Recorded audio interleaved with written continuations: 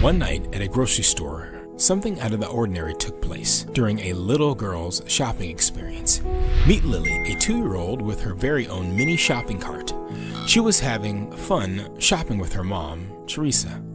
As Lily walked down the aisles, a stranger noticed her. Shopping too?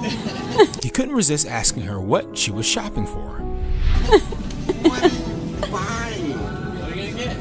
When Lily said she saw something she wanted, the man did something unexpected. He opened up his wallet and pulled out $1 and gave it to young Lily. Lily was so excited to receive $1 to buy a treat. Lily bought her favorite chocolate cookies with the $1 the man gave her. Cherisa, Lily's mom, explained that Lily had happened to have a tough day at the hospital the day before and was feeling a bit down. This simple moment lifted Lily's spirits and made her day so much better.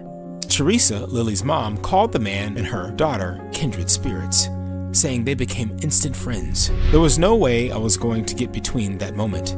It was good for them. I know Lily needed it, and I'm sure he gained something from it as well, Lily's mom says. Say thank you. Yeah, that's the word. Right. Go ahead and shop. I'm sorry, but Mom. Thank you. That was sweet, Lily. Aw. Thank you to the kind stranger who made Lily's day.